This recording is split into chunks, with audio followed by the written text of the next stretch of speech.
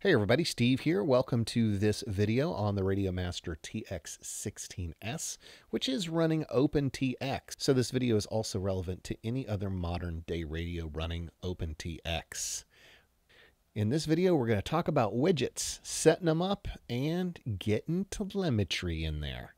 So in order to do all this stuff, you got to be well versed in setting up telemetry, and we took care of that in video 12. And if you're new around here, you're thinking, what did he just say? Did he just say video 12? And the answer, my friend, is if this is the first video of mine you've ever found, this is video number 13 in my TX16s series. You heard that right, 13. There are 12 that precede this video, including number 12 being telemetry. There's 11 before that. I'll throw up a screen here so that you can kind of get a quick rundown on all the things that we've covered so far. But what we've done, essentially, is we started at 0, and we worked our way through a good portion of this radio. And we had a little bit of fun doing a bunch of customization, and now we're back to seriousness, setting up the widgets and then basically taking the telemetry information from the widgets and incorporating that. So this is where we're at. Hey, psst, stick around because things are going to get good. So the reason why my desk is so cluttered is because I'm right in the middle of the Kukute F7 build, and this is going to be our test subject for this video. Give him a little bit of juice and get some data out of him. If I pick them up and move them around, we'll start to get some numbers changing over there. So essentially what I'm going to do is I'm going to zoom in on the radio itself, but just know that this is kind of what I'm doing with the quad out of the shot. Yeah, she does not like when he's that close to her. So if you ever have that problem, they're right on top of each other. Sometimes you'll get a telemetry loss. All right, so just FYI on that one. All right, so here we are. Now, this is a bunch of telemetry data. I don't know whether you'd ever want to put this much telemetry data on there, but I picked some stuff that was of interest to me. This is all live data that's being updated by the second. I'm going to give you a quick rundown on what you're looking at. The battery is the battery of the radio itself.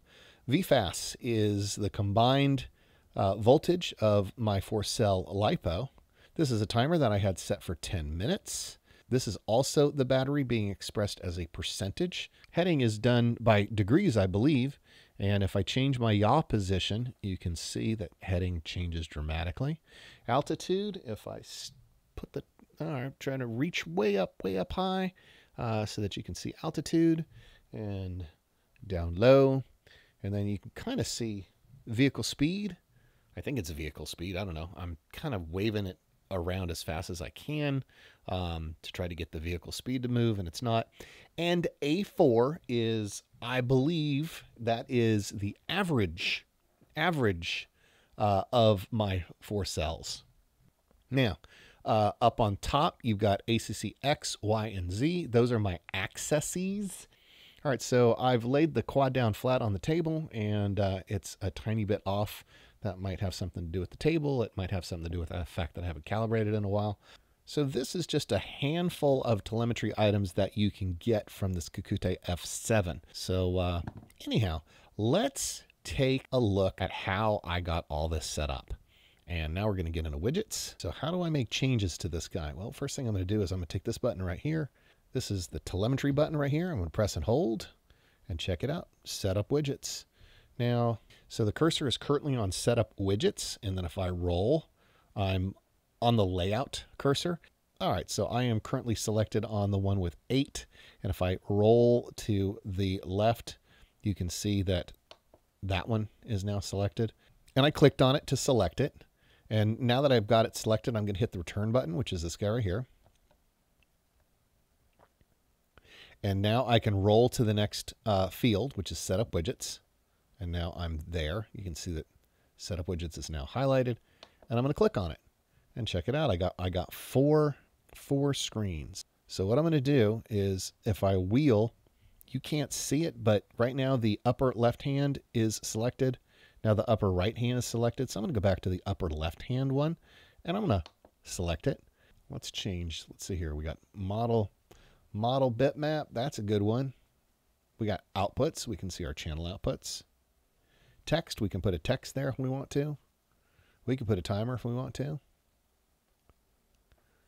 Now, here is where I was getting all that telemetry stuff. Value. So once you get to value, you click on it and you get taken to this screen and you click on it again. And there exists everything that you have added to your radio. Starting with all the buttons and switches and stuff. Now we are at my telemetry items. So we've got RX battery. Go ahead and click that.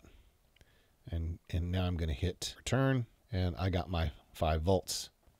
All right, so I've got my RXBT 5 volts right there. And then the next thing I'm going to do is I'm just going to roll once to get into the upper right-hand corner. And then I'm going to click. And let's see here. That might be a good one, good place for a model bitmap right there.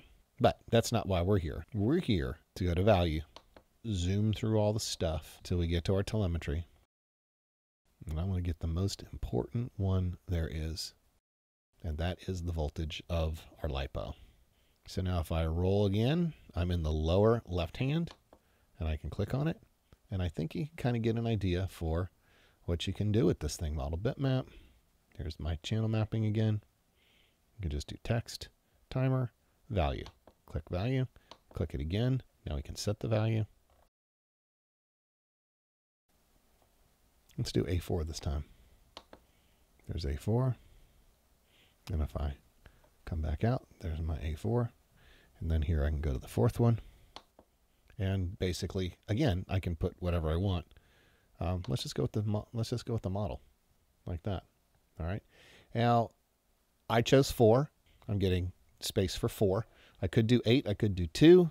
I could do whatever I darn well please. Right. But now all 4 of them are there. I can return out. All right. So I've gone completely back out. And you can see that I've got my information there. And if I want to get back in, I long press here. And now I can click on page and you can see where I get to top bar setup.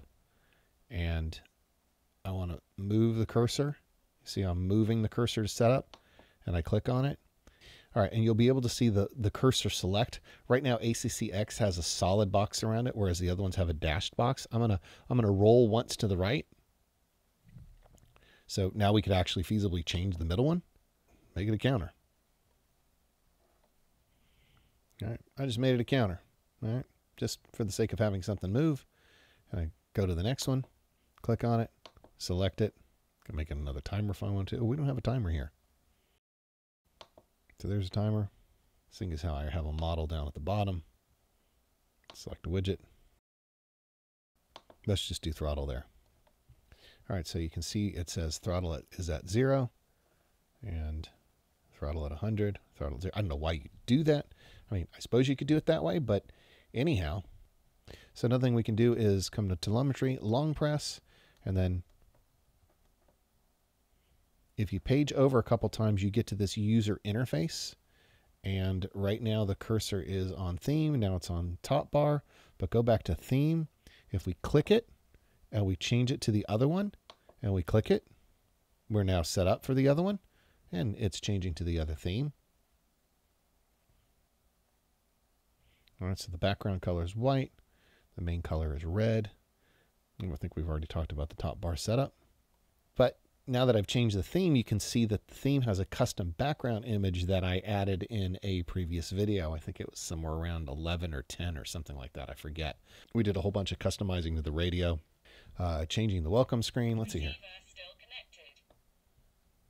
Let's go ahead and unplug him. That background image that you saw was something that we changed in a video earlier regarding making a bunch of custom changes. Like, for example, we can go to turn the radio on. My calculations are correct. When this baby hits 88 miles per hour, you're going to see some serious shit. Throttle warning. Switch warning. So we had a custom splash screen. We had a custom welcome audio. We've got a custom background. Sound angle mode. Roll proportional. And now we've got our custom background there again. And I've unplugged the battery. That's why the VFAS and the battery are showing no voltage.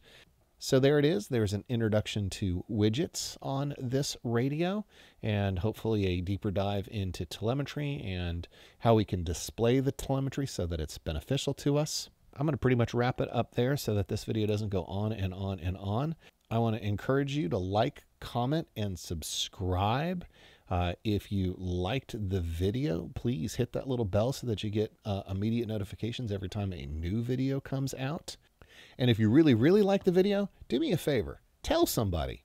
Share the video on social media and let people know how beneficial you found the video series if that's the way you feel. If so, I'd greatly appreciate it. In the meantime, I do hope you subscribe because we ain't done. This is video 13. I got immediate ideas for at least 2 more radio-related videos that I'm probably going to kick out here this week. And beyond that, the sky's the limit. But I do have a list about a mile long on videos that I want to do on quads and multi-rotors and radios and drones and all that kind of stuff. Whatever word you choose to use. I'm going to make a video on it. All right, that's it. I'm rambling, so I'm going to get out of here. Thank you for sticking with me until the very end. I'm Steve. See you in the next video.